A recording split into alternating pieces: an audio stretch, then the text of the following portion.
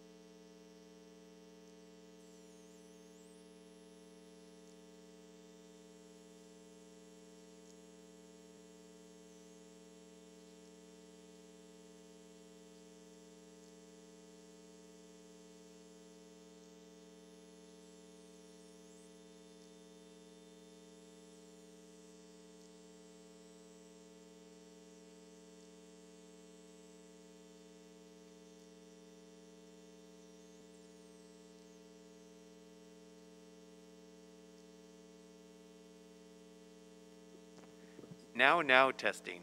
Now testing. 1, 2, 3, 4, 5. And Mr. Chair, the meeting is live. Great. Good afternoon and welcome to the Joint Public Works and Transportation Committee.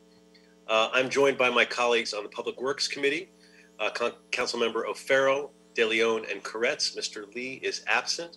We are also joined by the Transportation Committee that is chaired by Councilmember Bonin, and he is joined by Councilmembers Buscaino and Mr. Koretz, who is doing double duty on both committees, so he gets to vote twice.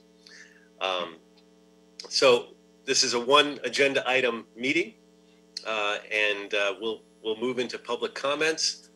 Unless any of my colleagues or Mr. Chair of the Transportation Committee wants to say anything at the beginning, we can move into public comment. Also, Bonin or anyone else? Mr. Chair, would you like me to call the roll on both meetings? Well, that's a very good point. Thank you for that reminder, Mr. Espinosa. Let's do that. So this is for the Public Works Committee. Councilmember Blumenfield? Blumenfield present. Councilmember Lee? Councilmember De Leon? Present. Councilmember O'Farrell? Aye. Present. Councilmember Koretz? Present. Yes, so for the Public Works Committee, we have 4 out of 5 members and a quorum. Now for the Transportation Committee, Councilmember Bonin? Present. Councilmember Koretz? Present. And Councilmember Buscaino? Here and I. Thank you. All 3 members are present and a quorum for transportation as well. Great. Mr. Bonin, do you want to say anything before we do public comment? No, let's dive right in. Thank you. Great. All right, then speaker's going to have a minute to speak on the item. Because this is a special meeting, we're not going to have general public comment. Mr. Espinosa, would you provide the information, phone number, instructions, etc.? Yes, Mr. Chair. Members of the public who would like to offer public comment on the items listed on the agenda should call 1-669-254-5252 and use meeting ID number 160-073-2397 and then press pound. Press pound again when prompted for a participant ID. Once admitted into the meeting, press *9 to speak.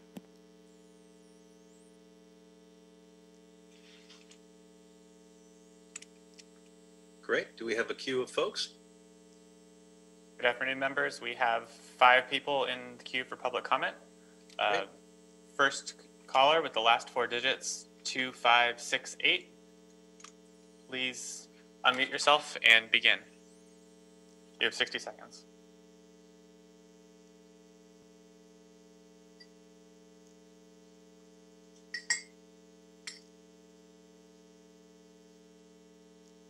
Caller 2568. Please unmute yourself.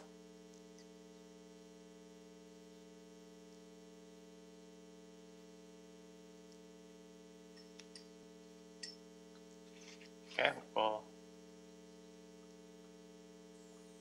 go to the next caller. Caller, last 4 digits, 4302. Please unmute yourself.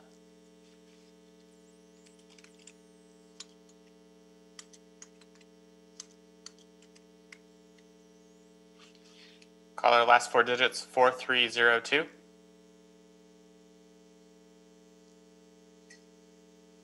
And for the public comments, public callers, you need to *6 to unmute. You want to try to run through that again? Can you hear me now? Yes, we can. Please identify yourself. Okay, yeah, sure. My name is Tim Harder. I'm a Regional Senior Manager with Bird. Okay, you may begin. You have 60 seconds. I'd like to thank you for providing the opportunity to provide public comment this afternoon.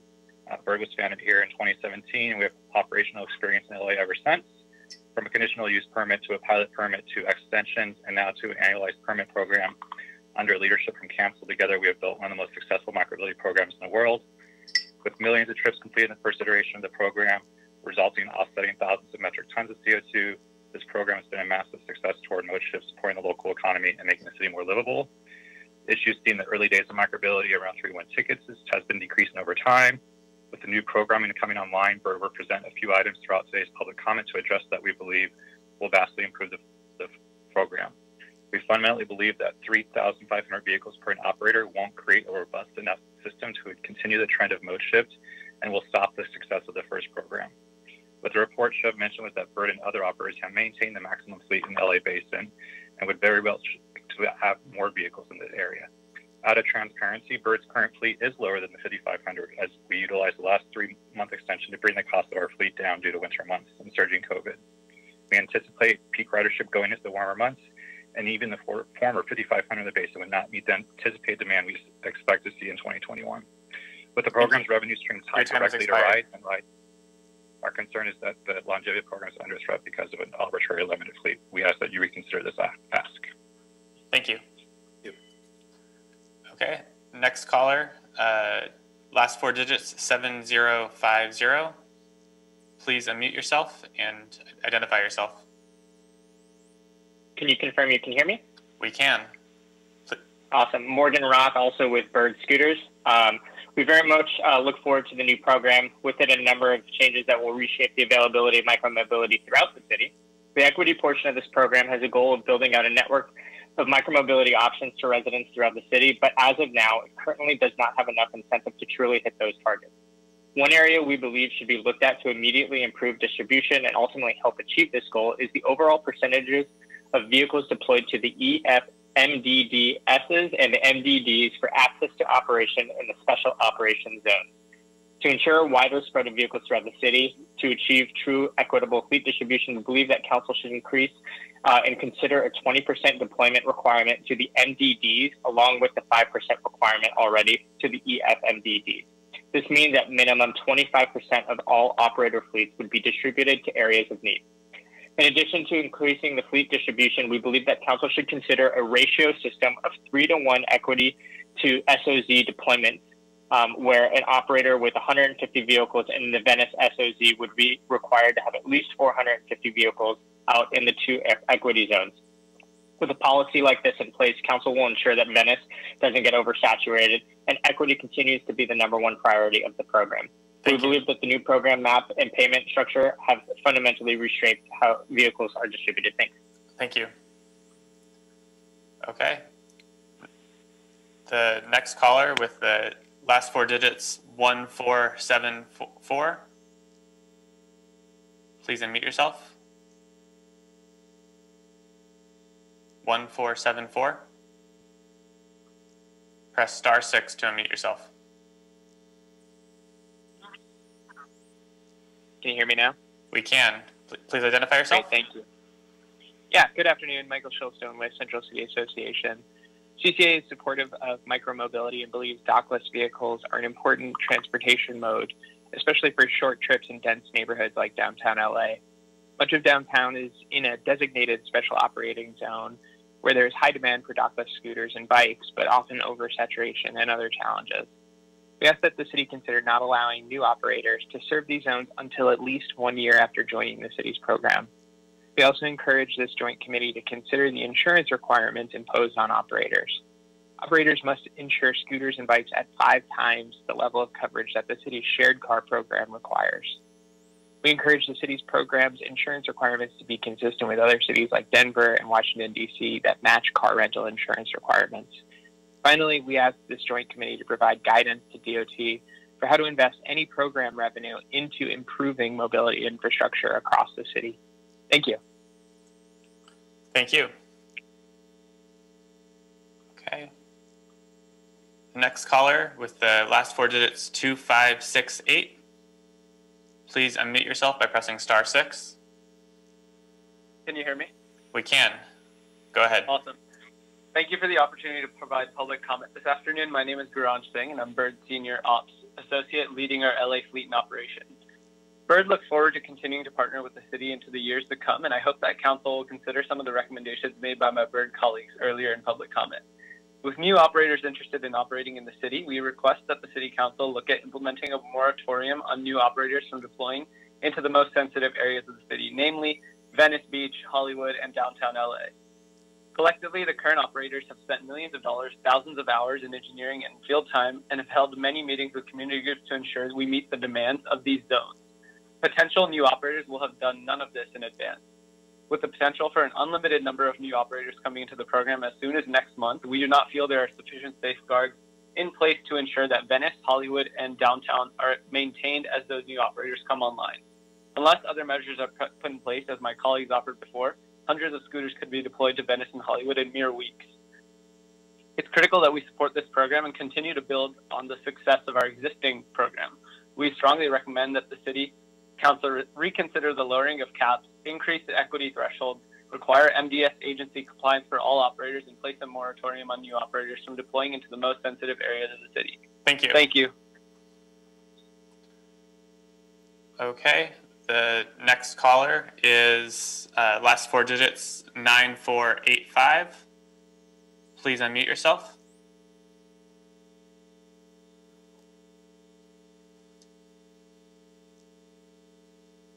Again, last 4 digits 9485. Please press *6 to unmute yourself.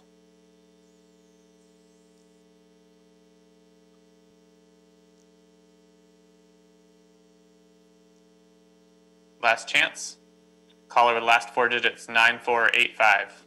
Please press *6 to unmute yourself if you wish to speak.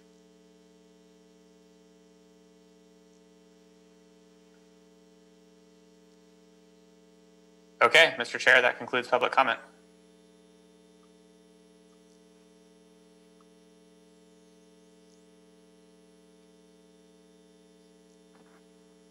Sorry, I was on mute. Did we go back around to the early ones that didn't respond? I just want to make sure we don't miss anybody for a technical reason.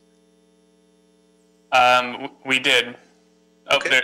there may be one more commenter that just raised their hand. Okay, great. There's an opportunity. Last 4 digits 8026. Yes, hello, can you hear me? We can. Great. So, hello, my name is Colin Hughes, and I'm the Senior Policy Manager for New Mobility with Lyft Bikes and Scooters. And I first just want to thank the City and LADOT for working with us on our concerns to craft a better micromobility program. Lyft has added our letter to the Council file, but I just want to highlight 2 core issues for us today. The first is that LA's insurance requirements for scooters are the highest in the country, alongside Santa Monica. These insurance requirements are 3 to 5 times higher than what is required for a shared car in Los Angeles, and limit Lyft's ability to compete with cars and weaken our ability to invest in meeting the other goals of the city, like providing more equitable service. We're asking that City Council and LADOT adopt the state of California's insurance guidelines for micromobility at $1 million per occurrence and $5 million in aggregate. The second issue I wanted to talk about is that we support the suggested fleet cap at 3,500 vehicles, and the council should only allow that to be increased if operators can prove that they have sufficient demand in their fleet for 3 or more trips per vehicle per day. Otherwise, if there isn't demand to meet an increased supply, we just have unused scooters occupying public space and upsetting the public. So thank you very much for working with us. We value the partnership we've built with Council and with LADOT through the first pilot program, and we are looking forward to working with you all on a successful second version. Thank you. Thank you. There's one more caller we should give one more opportunity to. Last 4 digits, 9485. If you're there. Yes. Hi, can you hear me? We can. Go ahead. Good afternoon. My name is Alyssa on behalf of Lime. I want to thank the committees for allowing me to speak today. Lime is proud to serve the city of Los Angeles during the pilot program and appreciates our partnership that we have formed since 2018. The recent LA DOT staff report proposed new zones that are improved from the old equity maps. And we encourage the city to consider increasing the 5% deployment requirement in the EFMDD zone to 10% in order to help the city meet their equity goals. We ask also that the city maintain current fleet caps of 5,500 vehicles. The proposal of the 3,500 vehicles is made during the summer at the height of the city dealing with COVID. We want to ensure that LA leads the way to economic recovery. We are not limiting access to an essential transportation option for our Angelenos, which will also inevitably impact equity deployment. The City of Los Angeles has set a policy goal for scooter transportation, which is to provide a reliable transit mode for the entire city. We ask and look for the new program. Lime hopes that the city stands behind and promotes transportation equality for all. Thank you so much.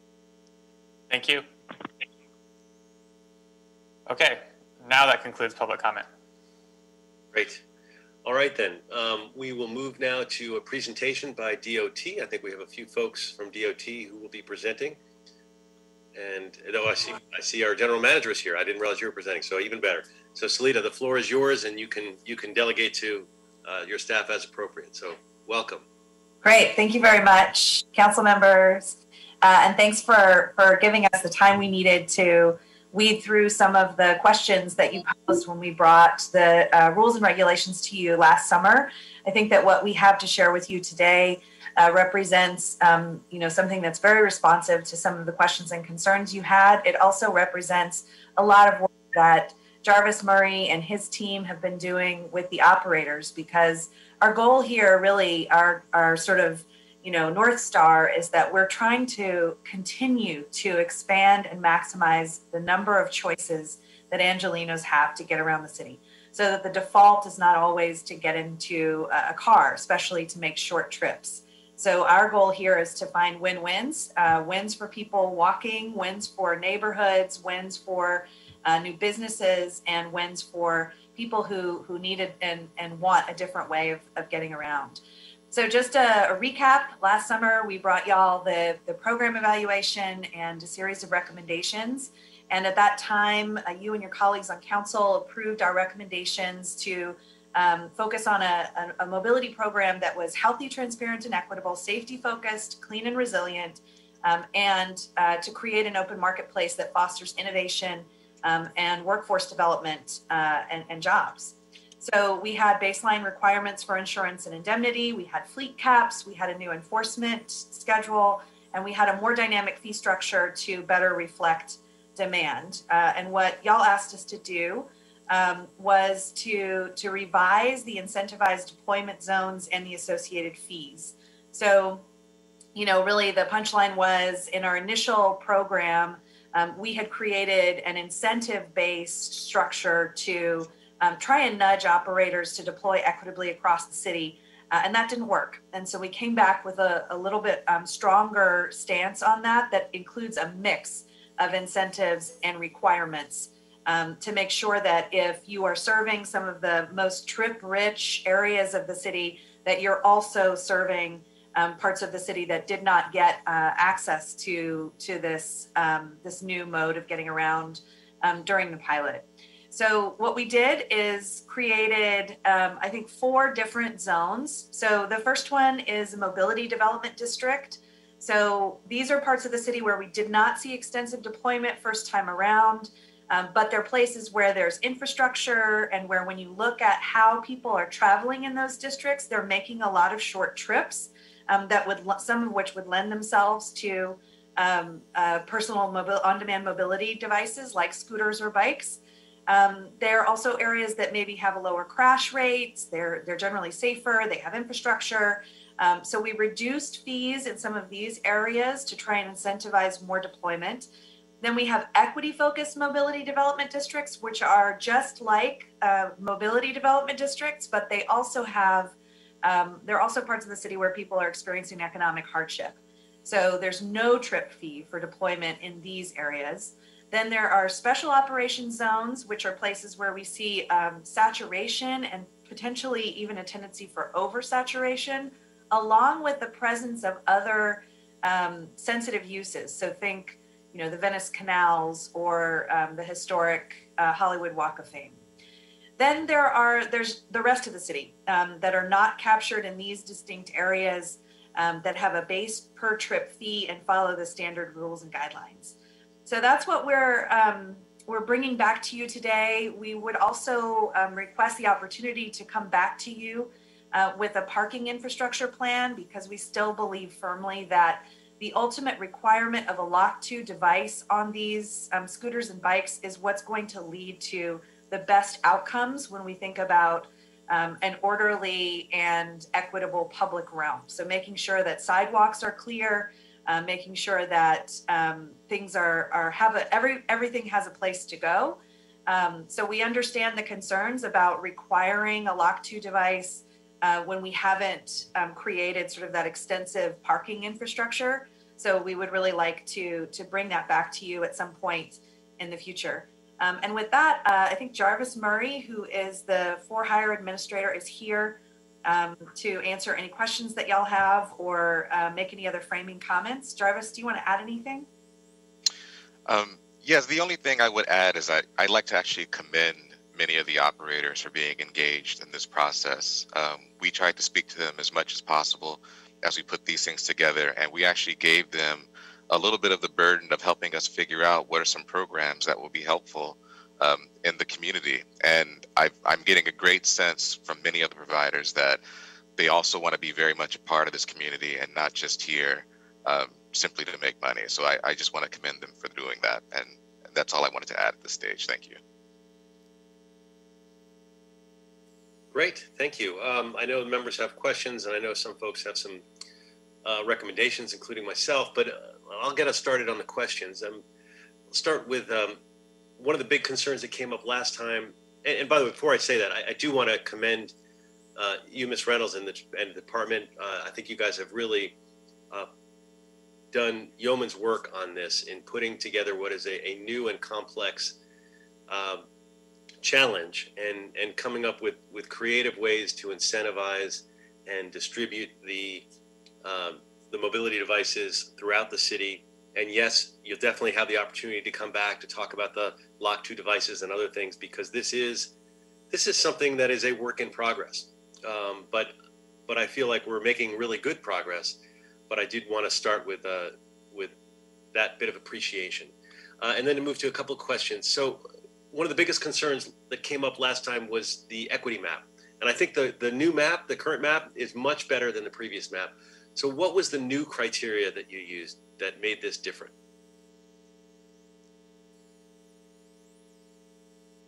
Go ahead, Jarvis. Oh, thank you. So we actually use several different things. And actually, I would like to ask our Karina Macias, who also helped us engage. She's in the transportation planning department, to talk through some of the criteria, as well as some of the underlying issues and things that she saw in helping us put together these new zones and these new maps. Thanks for that, Jarvis. Good afternoon, council members. I'm Karina Macias, and served as the analytics lead this time around to kind of help define a set of geographies that both combined a set of metrics related to community level characteristics. I know that last time a piece of feedback was that the census block group was a little too micro to really help folks understand the characteristics. So what we did this time is we took the neighborhood council level and then took a look at the quality of transit available, shared modes such as bike share and car share in each of these communities, as well as as General Manager Reynolds alluded to, the average distance of trips that folks within those geographies were taking to identify those mobility development districts first. So those are places where folks would experience fewer crashes and a high number of shared mobility choices and have short trips. So converting them to a dockless bike or scooter would be really simple, or would be an easier choice to make. And then we knew that we wanted to understand where socioeconomic equity needs were the greatest to really leverage the income conscious and other equity programs that the operators created. So that's where we looked at economic hardship, where it intersects with mobility development districts. So those are places where folks are already traveling short distances, but households are more likely than in other parts of the city to experience lower incomes, unemployment rates, and lower educational attainment. So those are places where the operators would have to go a little further to then activate those programs. And then the standard permit districts are places where the suitability of dockless mobility modes as we know them today wasn't really popping up because those economic equity, access, comfort, and perceived safety factors were missing. I hope that answers your question. It does. I do appreciate that. And I think it's important also for the public to know that when we lower our fee in this area, then that ideally, well, the user may not notice that on the ground, but that incentivizes these companies to focus on getting scooters into underserved areas. But I think you guys did well on that. I did want to also ask about the cap. How did DOT come up with the 3,500 vehicle cap?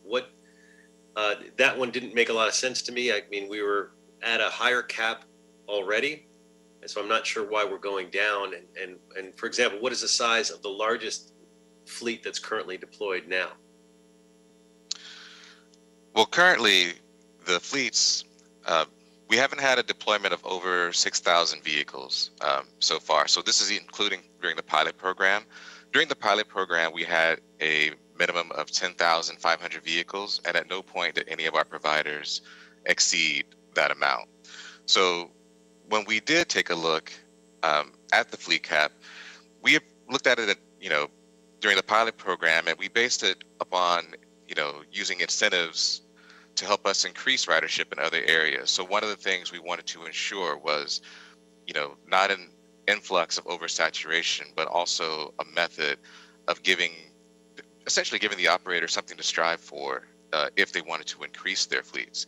But in terms of the actual performance of each fleet, no fleet has, to this point, exceeded 6,000 vehicles. Right. Although if we're proposing 3,500 as a cap, then we're cutting off folks in terms of we're lowering the amount that they may already have in the field. That would be correct.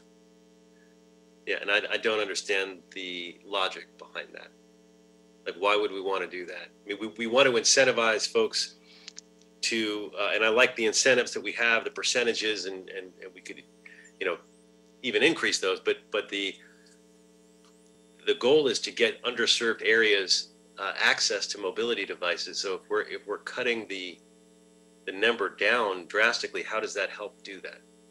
If I could just make one correction, the base was always 3,500, so we just kept it the same. Operators had incentives to go above that, or the cap, sorry. They had incentives to go above that, so that's why some of them made it up to 6,000.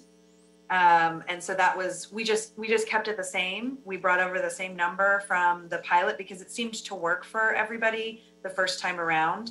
I understand that now, the operators are feeling maybe a little bit more bullish. Maybe they want to have a higher cap. And I think that's something that we're happy to work with that because it was adopted as part of the core rules and regs last time. We would just need an amendment in order to do that. So that's why we just sort of brought it over and kept it the same because, to be honest, the first go round during the pilot, people exceeding that 10,500 wasn't an issue. Like nobody ever sniffed it, nobody ever got close. And so when we looked at that, we thought, well, this isn't really an issue for the industry anymore. Nobody at that time was requesting or asking for that. So we just kept it the same and carried it over, to be honest, just because it seemed to work first time around. but that's something that we're open to adjusting. But do the incentives still exist? Yes. Yes. The incentives definitely still exist. So if the incentives still exist, I don't know. It seems to me that we're artificially cutting the number down as opposed to just rolling the number over, because in the past with the incentives you could get up to 6,000 and now you can only get up to 3,500. Do you see a problem with raising it up back to where we were at, which is depending on how you define it, the 5,500 or the 6,000? I think we probably want to still have some room to play with for performance-based incentives, but we can have that initial cap set at a higher level. I think that's what you're asking for. Instead of saying everybody can have 3,500, and then if you deploy in some of these equity zones, then you can continue to increase your overall cap. We're saying everybody can have 5,000, 6,000, something like that. But I would still recommend that we keep some performance-based incentives included in the program so that we still have that. What we had last time were carrots, no sticks. Right. This time we're trying to bring both. So I think what you're saying is, why can't we just raise that initial cap? And I think we're saying that's something that we're certainly open to. That would be fine, but I would love to still have a little room to play with to include those performance-based incentives. So I wouldn't, for example, recommend that we start with a baseline cap of 10,000 vehicles, for instance. Maybe a baseline cap of 6 might make sense, and then we can still have performance-based incentives included.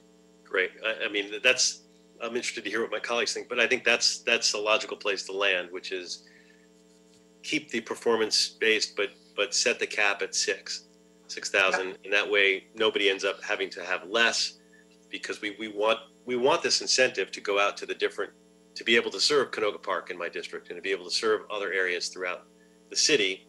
And as long as we have those other incentives in there, the caps, the percentages and everything else, then that's going to force folks.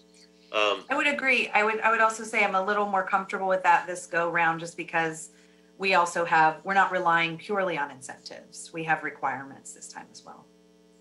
Right. And speaking of that, how did DOT come up with the 5% as the percentage that must be deployed in the equity zone? Again, that was a number that that our consultants helped us put together, and it was based upon ridership in the area. So most of these zones that we are requesting the 5% in have virtually no ridership, or not ridership, but no deployment, excuse me. And so because of that lack of deployment, we wanted to do something that would still push deployment in the area, but not push it in a way that operationally wouldn't be feasible for the companies. So, to the extent that there's an alternative, we're interested in hearing those things, but that's how we set it. Okay. All right, I'm going to go now to. I've got additional questions, but I want to keep the conversation flowing and let my colleagues and starting off with the chair of the Transportation Committee, Mr. Bonin. Go ahead. Thank you, Mr. Blumenfield, and thank you for running the show today. I'm glad we're finally at this point. I have not been the biggest cheerleader for the dockless scooters in the city, nor have I been the biggest opponent. I've been sort of in the middle. And I've experienced the benefits and I've experienced the drawbacks. The scooters landed on LA streets really without any warning and without any rules in place. And we really had to scramble to respond to this disruptive technology. And I got to say, I want to thank Salida and Jarvis and LA DOT. I think they've really done a pretty damn good job of seeing the opportunity that these devices have presented for achieving our mobility and our environmental goals, while at the same time really thinking long-term about how we should regulate potentially new and disruptive technology on our streets. And I think it's important as we have this discussion that we acknowledge that this isn't just about scooters. This is the framework here. It's a roadmap for implementing regulations of all kinds on potential new technologies, from drones to AVs to TNCs, God willing, we ever get the authority to do that. And we have to ensure that this framework works citywide and anticipates the future. So I want to give LA DOT kudos for I think it was a very serious and thorough and thoughtful evaluation of the pilot program. I think the findings of their evaluation are appropriately critical where the program fell short, and I really love that they proposed concrete solutions to those issues. And I think the evidence is the evaluation really is evidence that the DOT is really a responsible regulator for micromobility.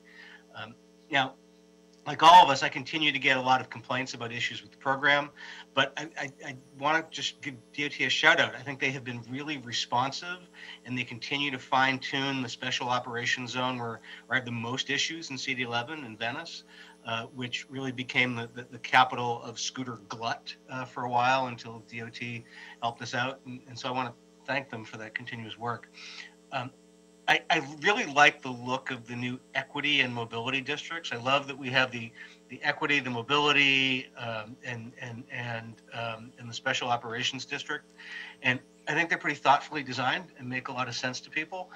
One of my issues from the very beginning, I mean, God, it was years ago now when this first came to T Committee, was the requirement that we be operating in these other areas, not just in the places like Venice that were sort of where the market wanted to be.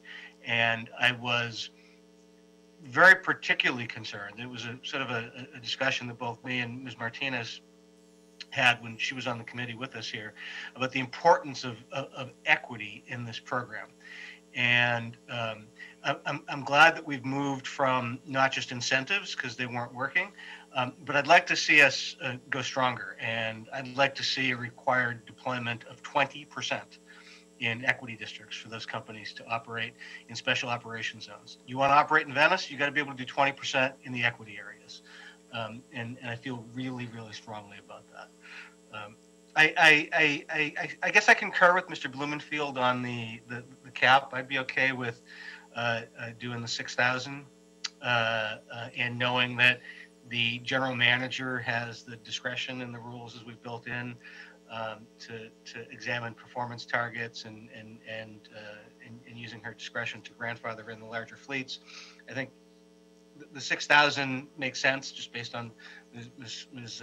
Reynolds' comments. So I'd move we require the equity to be 20% for companies that choose to operate in the special op zones, and I would also move the 6,000 cap as Mr.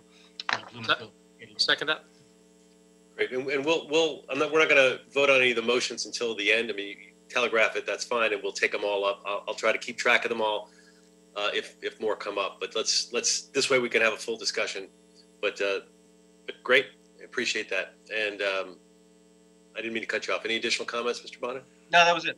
Okay, great. And then the next one, I'm going in the order that I saw the hands. It goes to Mr. Koretz, who's on both committees, so he's doing double questioning. So, Mr. Koretz. Thank you, Mr. Chair. I'm happy to do twice as many questions as everybody else based on my double representation. Mr. Bonin seems to be reacting negatively to that, but I will point out that I'm probably less of a fan of scooters than Mr. Bonin, as he realizes by my time on T Committee. But I have a few questions.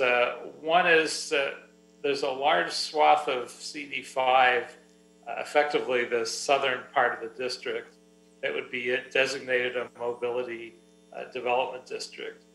But this portion of the district actually varies in terms of income levels and travel times and access to bicycle infrastructure and transit and crash rates. So can you walk us through the methodology used to designate mobility development districts and how those geographies were determined?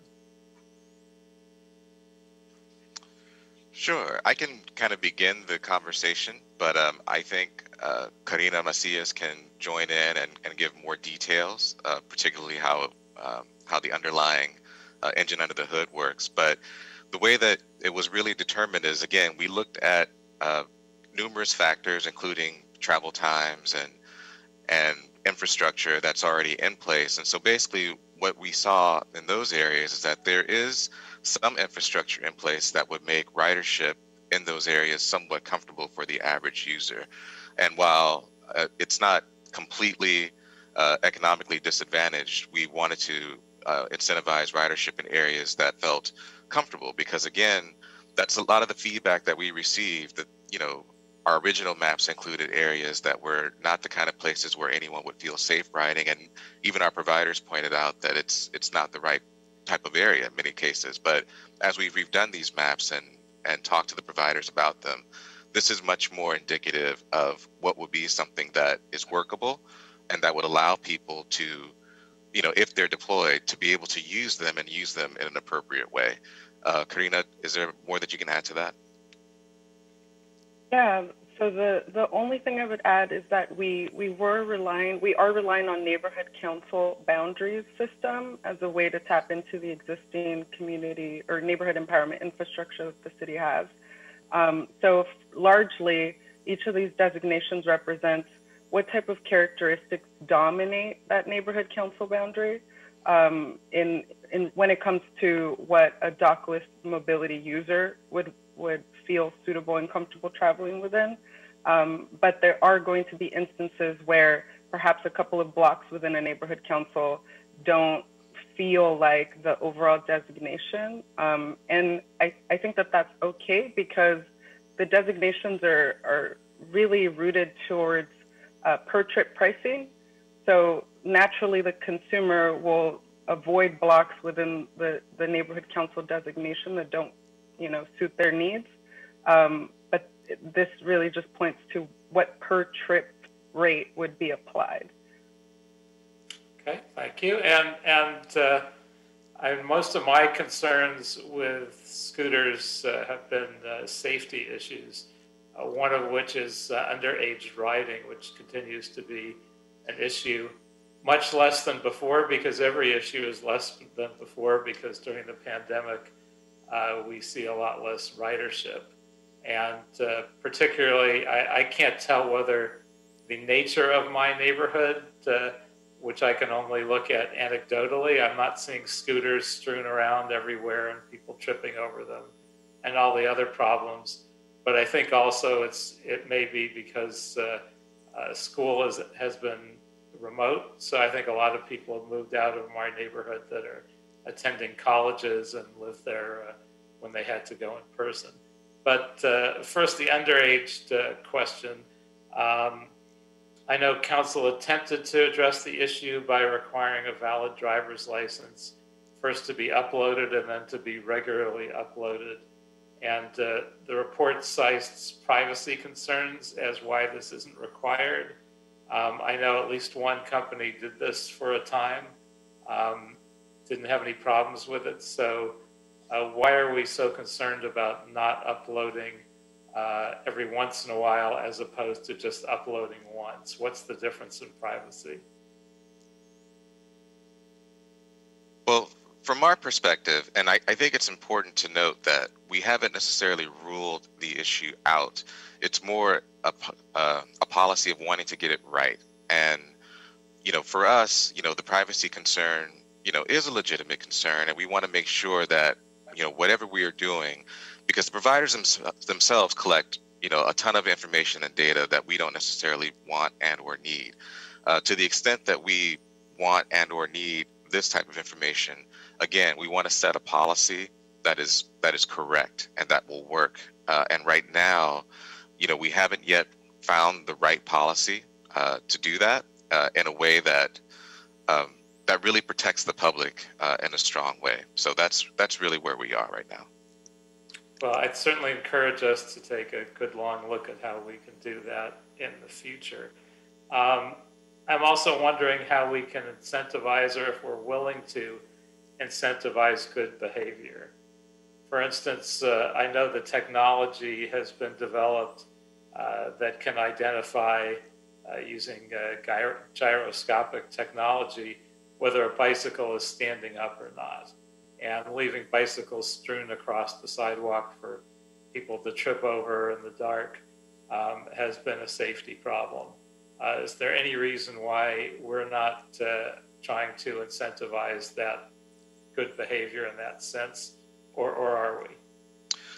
We are definitely trying to incentivize that behavior. That is actually one of the things that a company can do to increase their fleet, for example.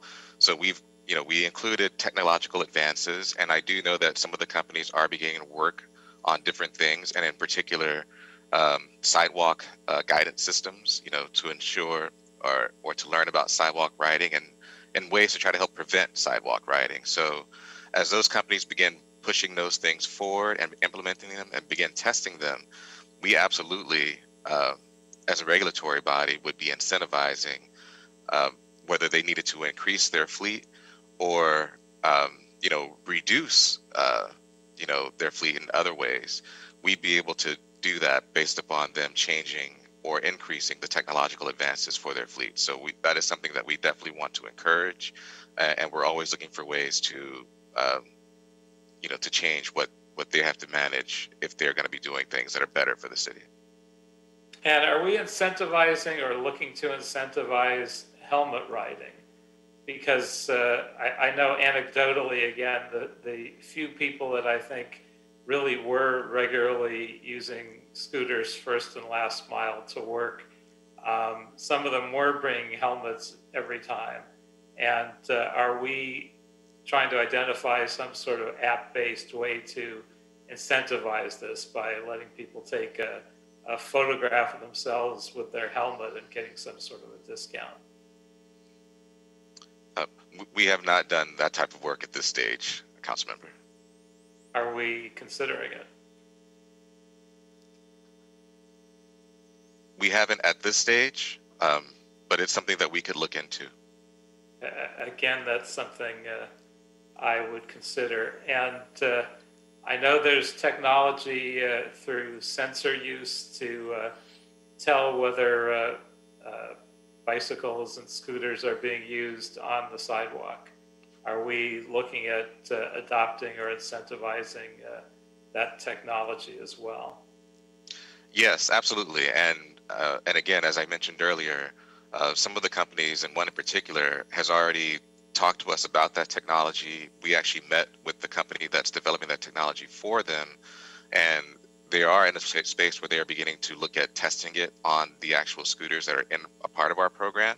So even at this stage, we're looking to set up meetings and actually test the vehicles out ourselves. So our staff, our investigators will go out and take a look at these devices, look at how they work, and then, begin adding them to the fleet and monitoring them so that we can potentially develop a program later on once we begin to see how they work and if they work. Okay, and have we looked at, even though these are dockless mobility, have we looked at docking areas so they won't be just strewn around, trying to identify and set up docking areas and giving some sort of small incentive for locating bicycles there? Well, one of the things that our group does, and I'll have to give shout out to Jose Elias, who helps us with a lot of this on our staff, is when a council district or an area or a neighborhood, they're feeling like they would like to have some type of area where they could maybe potentially establish parking.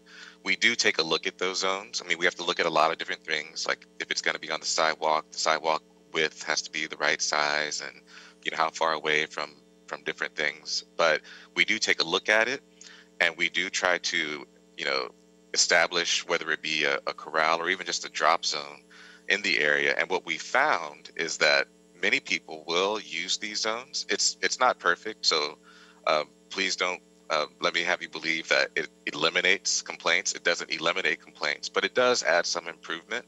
And so we often will start there. If we can do it, we will start by adding the zones in the area. And if we begin to see the scooter parking more closely related to those areas, then it looks like more of a success for us. And if it doesn't, then we try to think through some other alternatives. So we definitely do take a look at those things. And a number of folks from the operators suggested that we hold off adding new companies until we've had some period of time to assess the changes. And while not necessarily being big fans of the current operators, although some of them have actually done some pretty good work in altering their operations. I'm wondering whether the concept of keeping the numbers down until we've had a chance to digest these changes makes sense or not. What have we done to look at that, and what have we concluded? Well, at this stage, actually, I think we would seek guidance from council on something like that. You know, we are in a position where we are opening the city and allowing operators to come as long as they meet certain criteria. I think the request from the operators, the current operators, has been that those operators who do come in must service other parts of the cities and not the SOZ areas for at least 1 year before being given permission to work in SOZs, which are, you know, obviously the most financially viable and money-making areas of the city. But again, I don't know, we haven't yet opined on that type of issue, and we would look to council for some guidance on that. I would just add one observation, which is that, you know, what we see in the world of venture capital funded startups is that female and minority-owned startups often take longer and have a harder time raising that initial funding. So they are often late entrants to the market. And early on, when council was deliberating on this topic, the direction was definitely that we wanted to have an open market, encourage competitiveness, and make sure that some of those smaller, newer entrants to the market were not going to be unfairly penalized because of some of those larger market forces that have to do with who's able to access funding and who isn't. I understand the operators who've been here and they've been putting in time and they've been putting in work, but I would be hesitant to close the market based on those kinds of requests, given what we know about the broader technology landscape. Very good. Thank you. Thank you, Mr. Koretz. Next is Mr. O'Farrell. Thank you, Mr. Chair. And I want to thank DOT for your comprehensive report. A lot went into this, and it certainly shows. And so thank you for that. And so thanks for taking the time to work with the operators and community stakeholders and the various offices. It's a very informed, comprehensive report. So we really appreciate all the work. A couple of questions that I've whittled down a little bit based on the conversation. I have a sense that due to high demand in the special operations zones, I'm concerned that there will be a rush and a new glut of scooters in them. So how does DOT plan on making sure this doesn't happen in relation to approving new operators? Well, again, you know, it's a citywide program. And so at this stage, we've been encouraging operators to operate throughout the city. And in particular, in our EF, MDD, and MDD areas. So part of what we do expect to happen is that when an operator comes and says, I want to work in the busiest parts of the city where I think I'll make the most money, we're going to say, that's great. But in order to do that, you must also operate in these other parts of the city that may not be as lucrative to you, but we want to encourage ridership and deployment in those areas. And so we absolutely, you know, fundamentally we'll be pushing that type of operation, along with requiring operators to work with community-based organizations so that we can develop for the future even better programs. Because right now, again, we're starting this program, and perhaps a year from now, we may decide that you know, there's a better way to do this, but we want to do that in partnership with our community-based organizations to make something better. What I'm concerned about, though, is that it'll just turn into this dog-eat-dog based on survival of the fittest.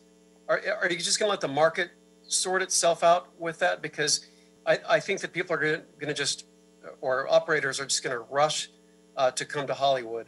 And my concern is that we're going to end up with piles of discarded scooters again, like we did when this was sort of the Wild West. So I just think that's something to really watch out for. If there's no limit, if you're not imposing some sort of limit at all in these zones, I think it's just something to look out for. Councilmember, I hear you, and I would just want to clarify that one of the things that we are one of the things we do in those special ops zones is create limits that are ground truthed in common sense measurements of what a sidewalk or a street can accommodate in terms of overall numbers of scooters. And I hope that we can continue to demonstrate that keeping the pedestrian right-of-way clear and treating people with dignity, making sure that people feel like they can access their sidewalks and get where they need to go is a very high priority for us. And we will continue to behave that way as the regulating body.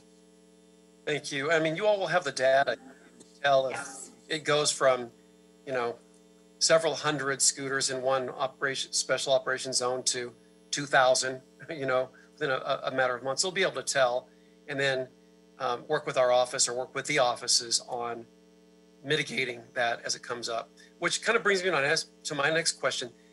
This is envisioned to be a permanent program, right? For evaluation for possible changes. Do we anticipate on when those intervals will be for evaluations, or will we let this sort of organically guide us? I think we are open to direction from council. I mean, we would be happy to come back on an annual basis with a report back and build up a cadence so that you do get a chance to see for yourselves, and we can be transparent about how the program is performing and whether or not there are specific requests like new technology around sidewalk riding or gyroscopes or whatever else comes next that we might present to you for your deliberation and inclusion in the program.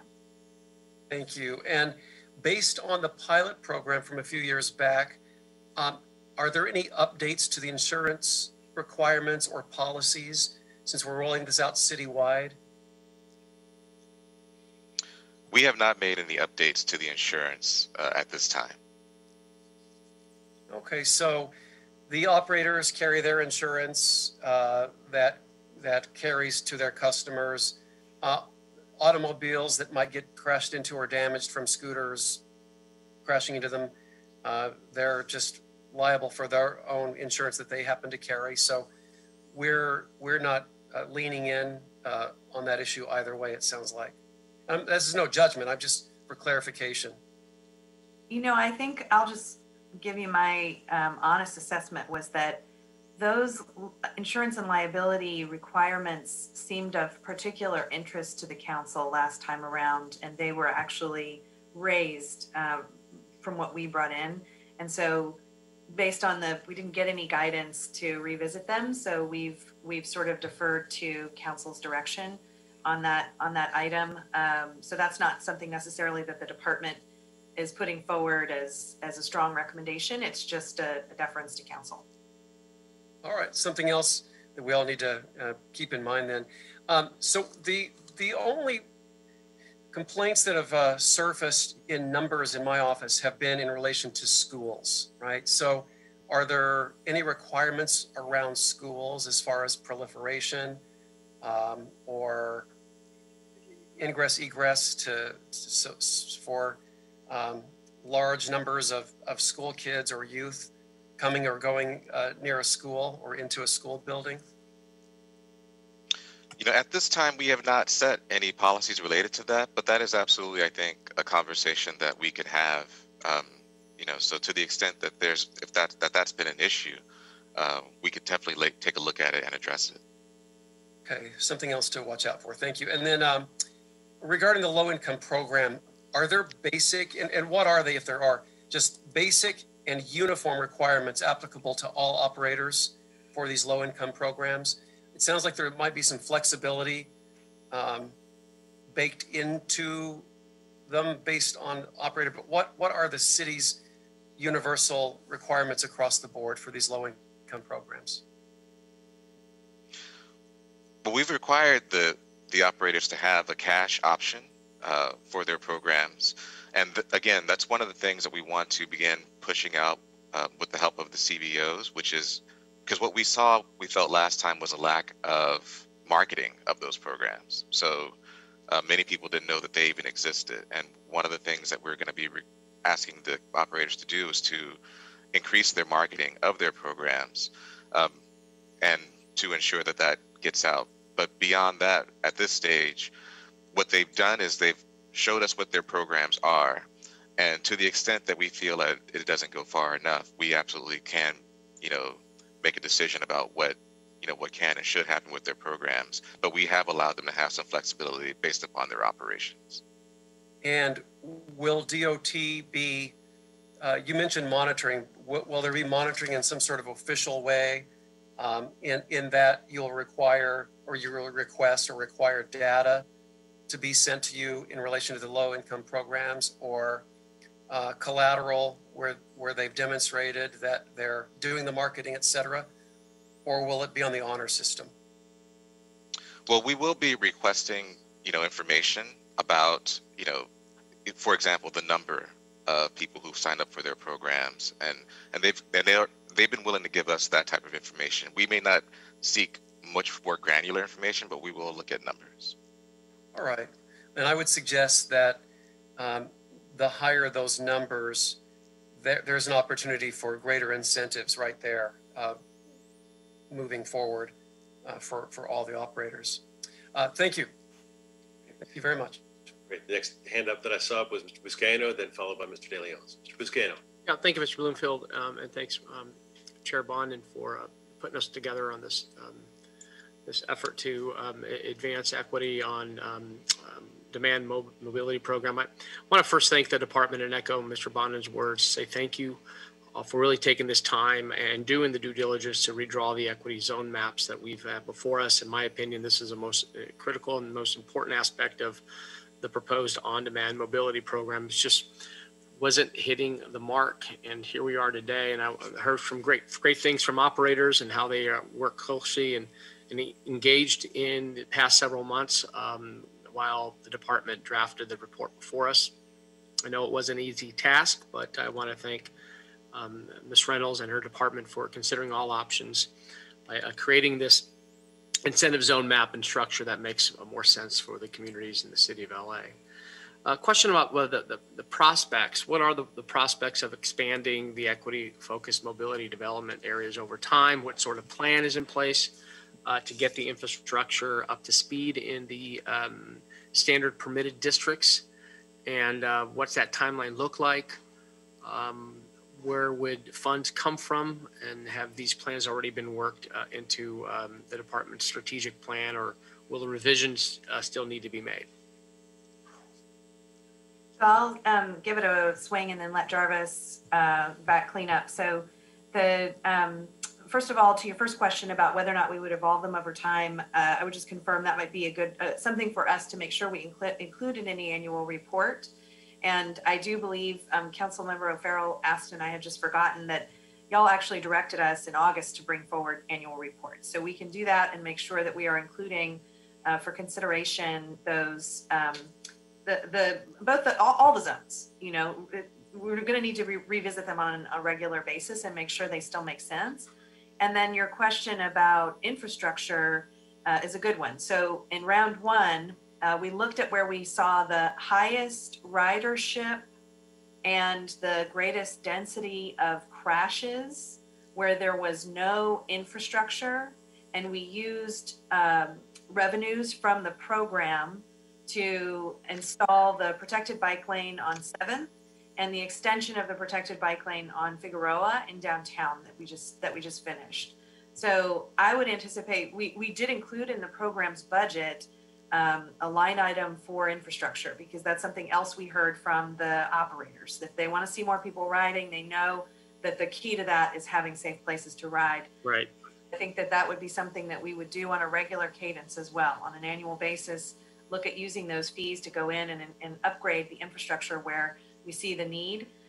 And it's certainly something that we have citywide. We have a goal in our strategic plan to expand all the bikeway network, the improved pedestrian safety, the transit-only lane network, and then as well as continuing to do these large transformational high-cost projects like MyFig, which was $40 million project, or Avalon. That's another one that's a long project, reaches into your district, and many others, that requires real concrete transformation.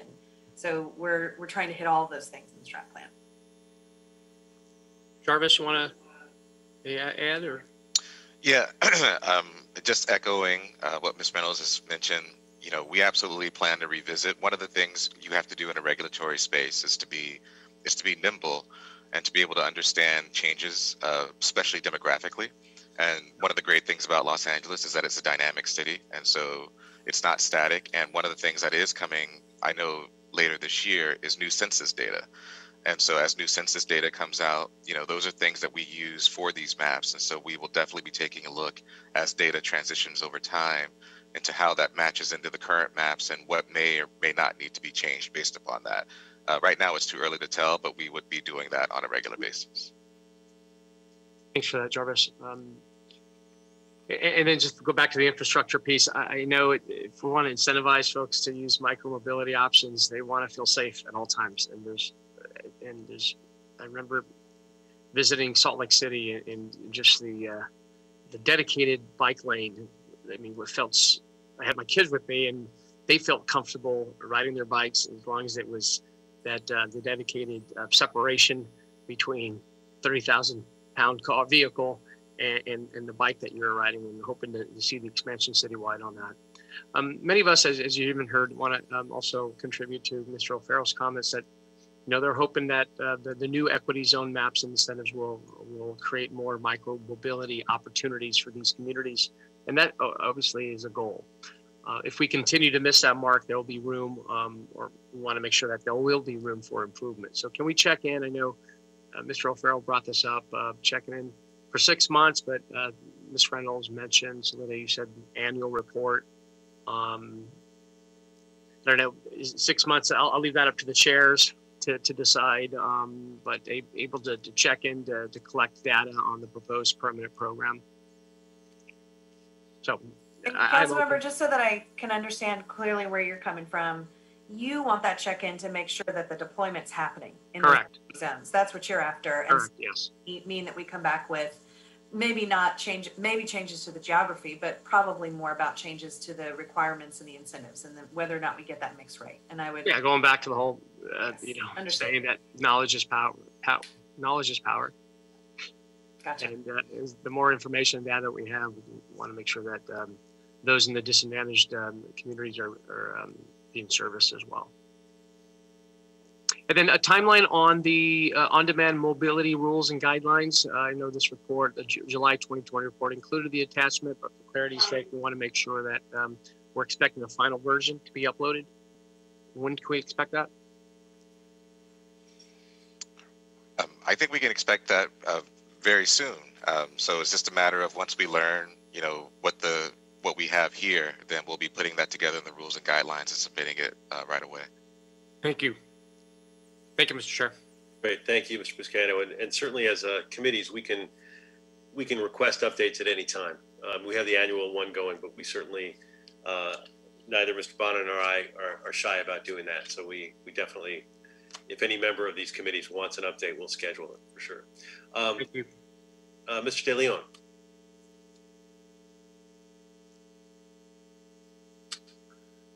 Thank you very much, Mr. Chair, as well as the chair of the Transportation Committee, Mike Bonin, and my colleagues, Joe Buscaino, Mitch O'Farrell, and Mr. Koretz for their line of questioning. I think it's really important.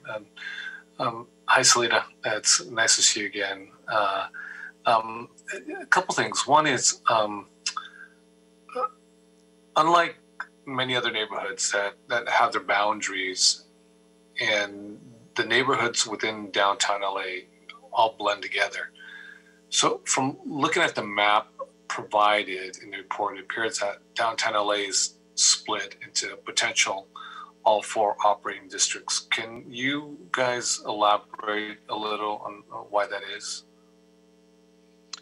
Yeah, so, you know, what we found in the district, I mean, again, downtown is a dynamic area which has, you know, some economic hardships in parts of it and not in others, but also has infrastructure in place for ridership to happen. And so, and also what downtown also has is quite a bit of ridership in particular areas. And so one of the things we're going to attempt to manage there is, while we may want to push deployment in some parts of downtown, we also are looking at creating a special operations zone in parts of downtown because there is a great deal of ridership.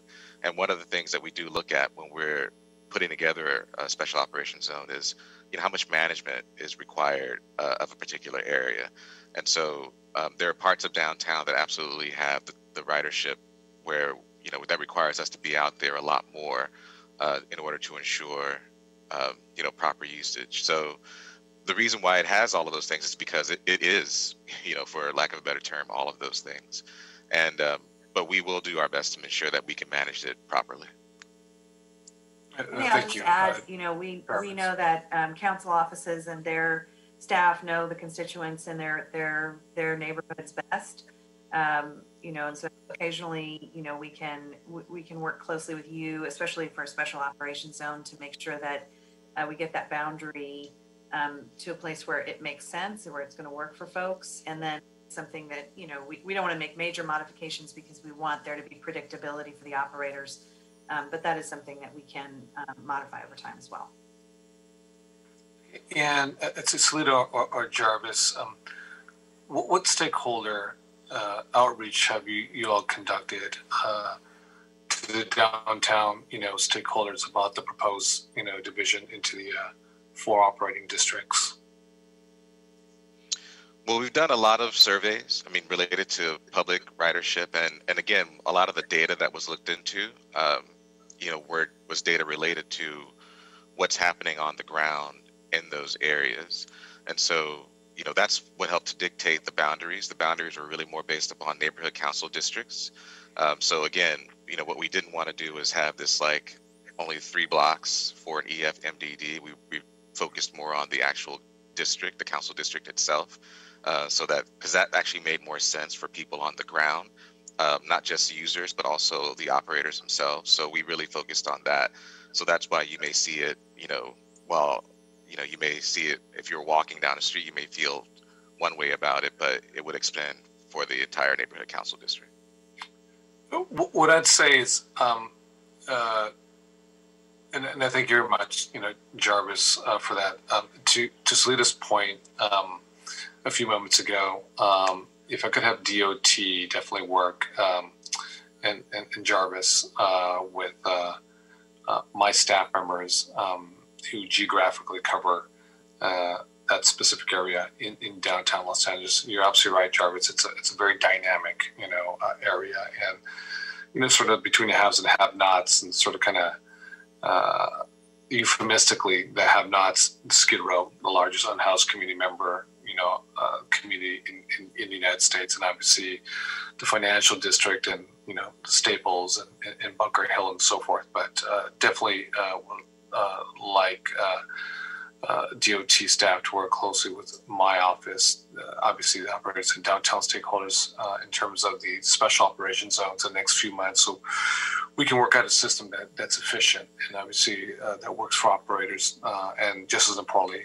if not even more importantly, with the downtown stakeholders. So to your point, the original point that you brought up, Salida, I appreciate that very much. So through the chairs, Mr. Blumenfield and Mr. Bonin, just a couple more questions I have. One is on, I know a lot of folks, Mr. Buscaino, Mr. O'Farrell, and Mr. Blumenfield, Chair Blumenfield, as well as Mr. Bonin did touch upon the issue of equity. The proposed plan discusses having vendors working with community-based organizations, the CBOs, and the equity-focused mobility development districts. I'm glad to see that we're asking folks to work with the local CBOs. I'm wondering how we will ensure that the operators work well with the CBOs and that the nonprofits are in fact fairly paid for their services. Can you elaborate, a little on that?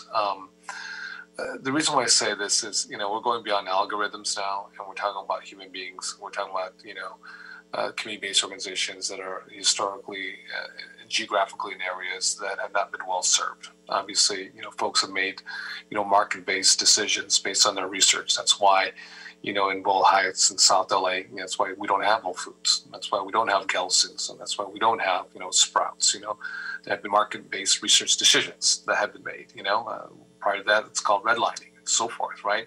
So, you know, beyond the algorithms, you know, and everything that Silicon Valley has to offer us that either makes life better for us or actually makes life worse for us, you know, or a combination thereof. You know, can you guys elaborate with that with regards to the operators and the CBOs?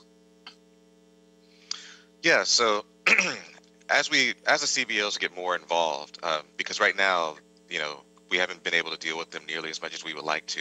But as they get involved, we are basically going to be monitoring what's happening for them on their end, as well as what's happening on the operator end. So what that means to us is, you know, we'd have to do check-ins essentially with the CBOs to ensure that they're getting what they need out of this partnership. And also, you know, what are their goals? So this isn't the kind of thing where we're going to take a fully hands-off approach. We're actually going to be more hands-on in terms of, you know, what's the right approach for your neighborhood? What are the things you're looking for in this area? What are the things that you're asking for? And how can we, as, you know, the permitting body, the compliance body, the regulated body, assist, you know, in guiding this along? And that's really what we expect to do. So you're right, that goes beyond the algorithms. That's going to be a lot more, you know, face-to-face, you know, reaching out. What kind of interactions do you need? What's going to be helpful for your area? But we do expect to be doing that as part of our program. Once it gets on its way, we will be checking in with the CBOs. And even to the extent if it's a CBO we're not familiar with, we would likely be vetting that CBO with the council district and saying, hey, you know, we're not familiar with this organization, you know, and working with your council members and your staff on, you know, what's the right fix in that area. Well, thank you, Jarvis. I'm glad to hear that, you know, very much so. And when in doubt, you know, by all means, please, you know, check in, you know, with the staff of the respective council members, you know, who represent areas of great need, or with us, you know, directly. Lastly, I'll say, you know, to the chairs, you know, Blumenfield and Bonin. Well, I know that, you know, today's report, you know, focus on equity zones and fares. One of the biggest concerns we hear about, obviously, and I know Mr. Koretz is how scooters end up in all over the sidewalks, you know, dealing with ADA issues and, you know, in short, creating a nuisance. Let me be very clear and direct with everybody. I do support, you know, obviously, different modes of transportation. I think scooters, you know, with regards to reducing our carbon footprint and getting folks out of, you know, 30,000, you know, pound, you know, vehicles and not emitting carbon dioxide or carbon dioxide equivalent is a good thing. It's how we do the regulatory framework. But in this case, obviously, as we sort of democratize accessibility, if you will, to these types of modes of transportation, particularly in low income, you know, neighborhoods, you know, I can already foresee all the phone calls for folks who are going to be complaining, you know, about all of the scooters that are ending up all over the sidewalks. My mindful, I just want to say to all the folks that lived in Lyme and everyone else, I'm supportive, you know, but I understand that all of you at LA DOT specifically and the operators have made attempts to fix this issue, but especially now that the scooters are being encouraged to be deployed in the disadvantaged communities. Again, we're going to see a proliferation of scooters. I'm worried about how we're going to address this plan. Elaborate. What plans do you have to address this issue? I'll start by just saying that we agree with you, and that was something that we tracked really closely and held operators accountable for correcting during the initial pilot was their responsiveness to complaints of clutter on the sidewalk. Sidewalk clutter was far and away, you know, the main concern from residents, from council offices, and so we tracked that really closely. But when we looked around, you know, that approach is limited by the number of people who are willing to call 311 or to make a complaint. And so we've been continuing to encourage the industry to improve its own technology. And I think some of these companies are even working on scooters that can right themselves and potentially even roll to a docking zone or someplace else where the city has designated that they need to be. Those technologies, as well as gyroscopes and other things of that nature, even the technology designed to identify and prevent sidewalk riding, are still somewhat nascent. So we, in the programs where they've had the greatest success in eliminating sidewalk clutter, I think San Francisco's is probably far and away the best example. It's because they have required a Lock 2 device and they have infrastructure in place for people to park the scooters. It's as simple as that. So we are going to, bring an infrastructure plan forward that maybe will give the council some confidence that it's fair to require a Lock 2 device. And at the same time, as I continue to hear from all of you, a great deal of interest in some of these other technologies that might eliminate or reduce the sidewalk clutter issue. And we will continue to include those in any and all reports that we have. But believe me that when I say that, I will consider this program a success when we are no longer talking about sidewalk clutter and we've moved on to some other issue with the program. But that one is front of mind for me in particular, because the department is, one of the co-chairs of Vision Zero, and having a safe sidewalk to walk on is a primary concern for us. Yeah, no, thank you, Salida. I think, ironically speaking, if we have a lot of clutter, especially in our greatest needs neighborhoods, it shows that the deployment is working. But we just need a framework to make sure that we can, just as all the scooters in a very safe, easily accessible manner, where complaints will hopefully minimal and folks won't be blowing up our telephones because all of a sudden, because of the new deployment, the lot of unintended consequences. Now we have everyone crawling up the walls because of the scooters. Jasper, I'm encouraged about what you said. I'd like specifically from you a report back within 6 months from DOT that details how the new process will work, especially a report on the partnerships with the CBOs and the equity focus mobility, yada, whatever it is, as we deal with this. And lastly, through the chairs, the last thing I'd say is I'd like to, if this is the appropriate time, Mr. Blumenfield, make a amended recommendation to number 3, which is to ask DOT to report back to council with a parking infrastructure plan that can allow for effective implementation to what Salida was just mentioning a moment ago, the locked device requirement as we and as other technologies or systems that can best address the scooter parking. If we can do this, and do this correctly, it just becomes a win-win situation, I think, for the operators, for the stakeholders, and how we just we change culture and get folks using this. And with the high frequency, obviously, everyone's going to win on this, but we need this in an orderly fashion so we don't have them scattered. So if you tell me the appropriate time, if this is the time, Mr. Chair, I'll follow your lead. Great, thank you. I hear you, and I will include that as when we go through the proposed amendments at the end. I just made a note of it. We'll do that. Thank you. Absolutely. Mr. Koretz. Thank you, Mr. Chair. And I just have one other area of question, which is relating to cost to the city. I'm assuming we're willing to partially fund this program because we're assuming it's of value in terms of providing first and last mile or direct to destination travel. But have we ever done any kind of a survey, or do we have any idea how many people actually use it for that and how many people just use it as a joyride? First, I do want to reiterate that this is actually a cost recovery program. So the fees from the program that the providers will be paying, and this is part of what's before you, it's a $20,000 administration fee for each provider, as well as a trip fee. Those fees and that money go to fund the cost of the program. So we're not, divvying out any additional money for the program to operate. It is a full cost recovery program, and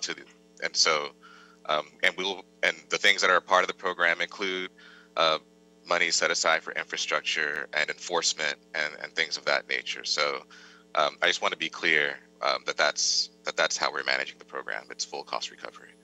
Well, that answers most of my question, but I would ask the initial part still, which is, do we have any idea how many people actually use it for critical transit and how many people use it for joyrides that they just wouldn't be taking if they didn't exist? We don't have that data at this time, no. Councilmember, happy to provide you the year one report, though. We do have a tremendous amount of information on all of the sort of trip making characteristics. To get the level of insight that you're after, we would have needed to be able to do individual surveys, but I think we have some information on whether or not I think we might have asked a question about if, you know, scooters and bikes didn't exist, how would you have made this trip? And one of the choices in that survey question is usually, I just wouldn't have made the trip. So you might be able to derive some insight from that, but that's exactly what you're asking. So we can pull that together and give you the highlight the relevant part that might begin to address your question and take that into consideration for future evaluations that we conduct. I think that would be very helpful. So I appreciate that offer. Great, thank you, Mr. Kress. I wanted to drill down a little bit on the, most of the amendments I think I have down, but on the one Mr. Bonin put forward, and I'll first do it by asking a question. As I understand it, Mr. Bonin, you wanted to increase the deployment to 20% from the 5% requirement in the equity focused mobility development districts. And what I want to, and I'm very open to that, but what I wonder is, as we increase from 5%, should part of that capacity go to the mobility zones? And I'm really asking this as an open question. It seems that we do want to incentivize that as well. And so I'll first throw it to Salita to sort of get your thoughts on whether or not there should be some portion of the increased percentage. And then Mr. Bond, I really want to hear, I do want to take your lead on this, want to hear what you're thinking on that. But that's just a thought that occurred to me because we are trying to incentivize the equity zone for sure, but to some extent the mobility zone as well. Ms. Reynolds, what are your thoughts on allowing some of that capacity? Yeah, I would, if it, I would recommend, if we're going to begin to look at increases in some of those other zones, some consideration for both the, where those mobility disadvantaged zones and the equity, with the equity overlay. One is just a measurement of where, there's infrastructure there and using these kinds of things for short trips would make sense, but it just isn't happening. And so we're hoping to move the needle on that through availability, visibility, and consistency of the fleet itself. And then the other is really aimed at making sure that lack of transportation doesn't inhibit you from being able to get access to opportunities. So they're really, one I would say is almost more of a pure sustainability or climate focus, and the other one has climate justice as well as racial justice, mobility justice included. I think they are equally urgent, and I think they, it's hard to do one without doing the other at the same time. So from my perspective, I would envision that it would make sense to increase both of them if we're headed in that direction. But having said all that, this is just me thinking out loud right now. It's not a deeply considered policy position, we could make the adjustment that Councilmember Bonin recommends, and then, include that in maybe a shorter sprint report back to see how it's going and whether or not there's, how those percentages are really playing out. One of the things, one of the lessons learned from the pandemic and from the department's perspective is that all parts of the city don't want the same things. And sometimes, particularly when we had a program, for example, Slow Streets, that program, we did a lot of work to make sure that we included that program equitably across the city and made extra investments. But in some of the low-income neighborhoods in the city, that's just not what they want from government right now.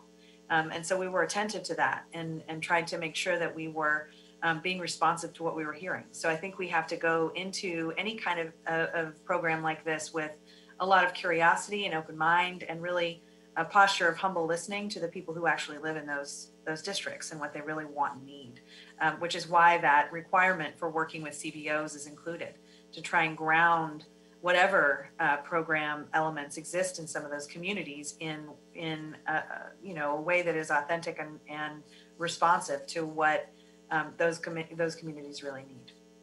Great, thank you. And Mr. Bonin, didn't mean to put you on the spot, but I would love to get your sense in terms of some of that capacity. It's your amendment, but whether it would make sense to allow some of that increased capacity to go to the mobility zone. It makes sense when you first say it, but actually when I drill down, I'm actually not all that wild about it, and I'll tell you why. There are a lot of mobility zones that really don't have the same need and aren't going to be met with the same reluctance from these companies. And then there are some which there are MDDs which are in or adjacent to special impact areas. So one of the mobility districts is in Venice. And if you allow these companies to count towards that, you ain't going to see it in CD3, you ain't going to see it in CD15, you're going to see them all in Venice again. And so part of it is I'm trying to use the fact that they want to be in the high impact zones, the special impact zones, as sort of a cudgel for them. You want to operate in the places where you think you're going to make a lot of money. You've got to operate in the places that are underserved. So that was sort of my thinking behind it. I don't know if Ms. Reynolds has a potential workaround for that, maybe. Yeah, I'm also feeling as though my spidey sense is tingling a little bit in knowing some of the operators that were requesting this. I have a feeling that there's some sense in that community that increasing the requirement in some of those zones would be good for large operators, but harder for small operators. And I think that might be because some of them are somewhat far flung and it requires an additional investment in operations. It makes your whole operation more expensive because you have to pay for more people to go out and move these things around and clean them up, et cetera, et cetera. But I would, in general, agree with you, council member, that I don't want to do is repeat the same mistake that we made the first time around, where I get the outcome that we wanted because we didn't design the incentives correctly. And I get that may have a difference for some of the big operators versus the small operators. I'd say on that two things. One is my sympathy is much more for the underserved communities than for the small operators, because we're not talking mom and pops. There's not some mom and pop in Mar Vista or Woodland Hills or Wilmington that's sitting there putting together scooters in their backyard. I mean, there's money behind these companies no matter what. Yeah. Well, I'm hopeful that with the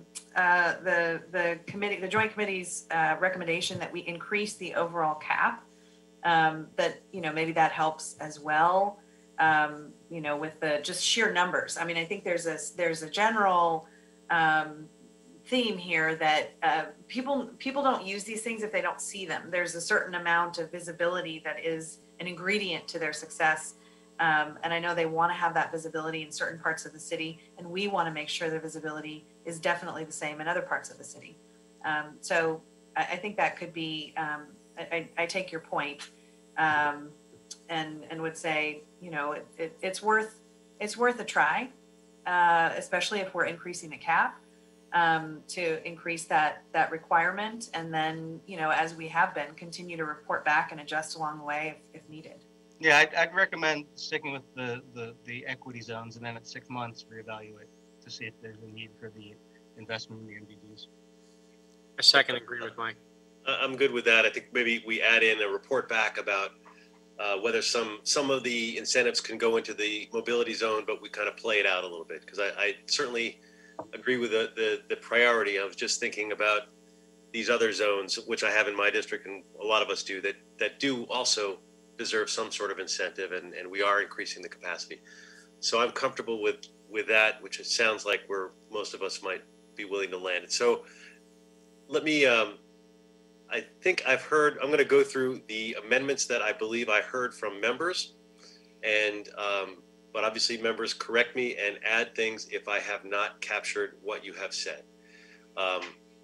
So what we would do, what I would suggest is that we approve the recommendations in the LADOT report dated March 9th, 2021 with the following amendments. And I'll list them all. And obviously, if I've missed something, let me know. Or if you wish to, that we pull one out for a separate vote, let me know that as well. Otherwise, we can take them all en banc if folks are game. So first was to the amendments to increase the vehicle cap to 6,000. Second amendment was to require operators deployed in the SOZs to deploy 20%, which is an increase from 5%, of their fleet in equity-focused mobility development districts. And then to that, we'll add the report back on whether some can go in the mobility zones in the future. The other one was amend number 3 to add consideration of alternative technologies to reduce sidewalk clutter. There's also an amendment to direct LADOT to report back annually on the status of the program with an emphasis on deployment in equity zones. Then there was report back on the feasibility of adding incentives. Well, I already mentioned that one. And then direct LADOT to report back in 6 months with an evaluation of community-based organizations and transportation management organization partnerships. Did I miss anybody's amendments? Okay, did I capture them accurately? Mr. Koretz. Yeah, I would add maybe when we come back with a 6-month report to evaluate incentivizing all technologies that we have not thus far incentivizing for safety purposes. I would also just comment that I have some concerns about whether the 20% equity focus may make these companies more difficult to pencil out. I'm not overly concerned from my perspective, because if they all went broke, I would not complain. I'd probably be happier. But just offering my point of view that they may struggle if they put out 20% of their vehicles in areas where they're underutilized. Even when I do something that will get you the result you want, you still the opposite side of me on this issue. Well, I'm just commenting. Mr. Chair. I suspect it won't get the result that the committee wants in terms of maximizing the effectiveness of the program. Mr. Chair, perhaps Mr. Koretz would like to increase it from 20% to 50% to achieve his overall goal. Yeah. I would, but for the benefit of the whole, I'm not suggesting that. Okay. And Mr. And I do think this is a work in progress, and if it's not working, we have the ability to come back and alter that rather quickly. But did you want me to take that as a separate vote, or are you comfortable with that as part of the package? No. I think it's fine. I was just offering my observation on it. If we could make it work at 20%, I think it'll be great. I just have some doubts. Okay. Any other comments or questions? So the recommendation again is to approve the recommendation LADOT report dated March 9th with the amendments that I listed, and to adopt the draft ordinance dated March 10th, 2021. So that is, we can do that, correct, Mr. Esmos, with one vote, since there's no objection to grouping them. So yes, if would you like me to read the roll right now? Then yes, great. If everybody understands what we're voting on, please read the roll or take the vote. Yep. You're on mute, Mr. Smith. Thank you so much. Wrong way with the button. Okay, so this is for the Public Works Committee, and this is for Councilmember Blumenfield. Blumenfield, aye. Councilmember DeLeon. Aye. Councilmember O'Farrell. Aye. And Councilmember Koretz. Aye. So for the Public Works Committee, this passes. Now this is for the Transportation Committee. Councilmember Bonin. Bonin, aye. Councilmember Koretz. Aye. And Councilmember Buscaino. Aye. This item passes as amended in both committees. Wonderful. And there's nothing else on the desk, is that correct? Yes, the desk is clear. Before we close, I want to call out Cecilia Castillo, who's been on my staff for a long time, and this is her last day chairing. Cecilia, can you put your face on, or are you too shy to do that? All right, maybe she's too shy to do it. But this is her last day. She's done an amazing job with me and my team. There she is. And we're just so grateful to you and to leading this committee. Hopefully the committee will not fall apart once you have left. She's leaving the office, but not going that far. She's going to street services. Adele has stolen her in a good way. We'll prove that, Bob. So no, she's going to be great. And I just thank you for all you've done. And just on behalf of the entire committee, thank you. Well, I think it's important to acknowledge where she really learned everything. In CD11. Oh. She did work somewhere before she worked for me. I forget where, but yeah. Congrats, Cecilia. We're going to miss you. Great. Thank you, everybody. I appreciate it. All right. With that, this meeting is adjourned. Thanks, everybody.